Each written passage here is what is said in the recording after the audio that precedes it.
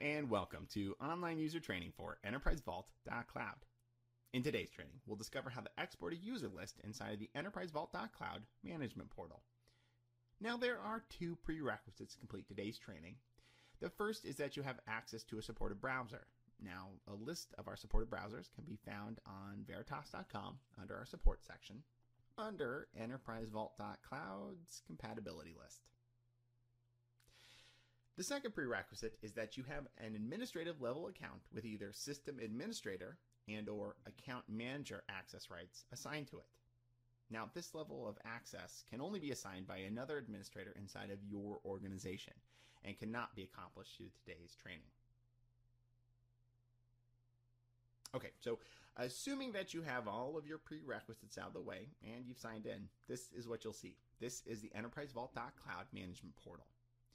Now, today we're going to start by exporting a list of our users, and to do that, we'll first need to go to the Account Management node, found here on the left-hand side of the screen.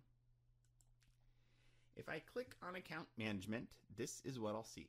It's an alphabetical list of every account that has ever been provisioned inside of my archive.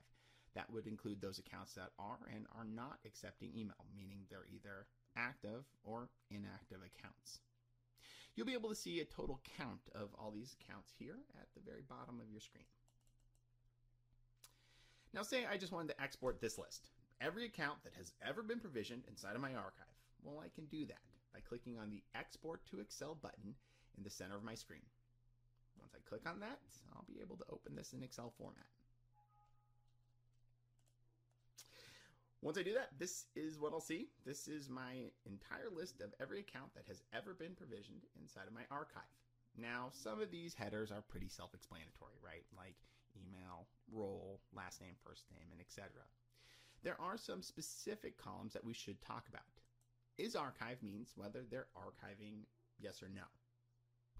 Is PA allowed means whether that user has access to personal archive. Is DA allowed means whether they have access to discovery.cloud. Is mobile allowed means they could access personal.cloud via mobile.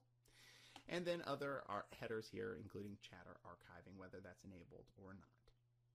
Now, you will notice that there are a list of alias accounts that are associated with these primary username and email addresses, meaning that this email address and those aliases will be all archived under one account.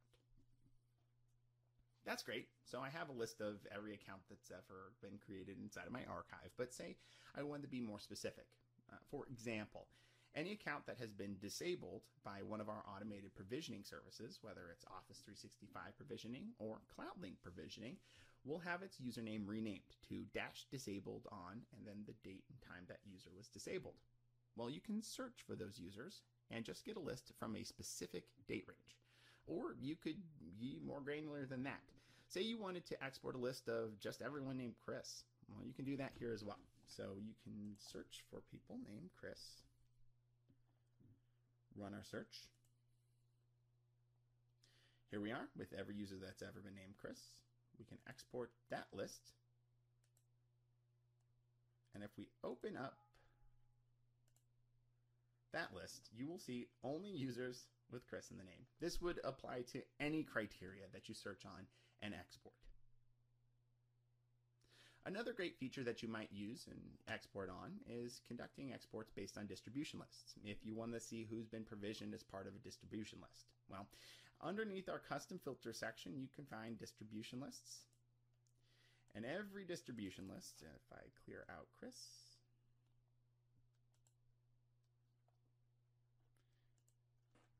every distribution list that has ever been provisioned inside of this archive will appear underneath our distribution list section. If I just wanted to see ev.cloud users, I can apply a filter, and there it is. I can also export this list just as easily as searching for the name Chris. Thanks so much for watching today's video.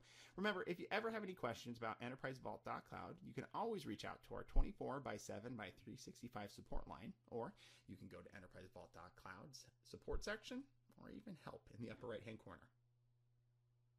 Thanks again for watching, and I hope you have a wonderful day.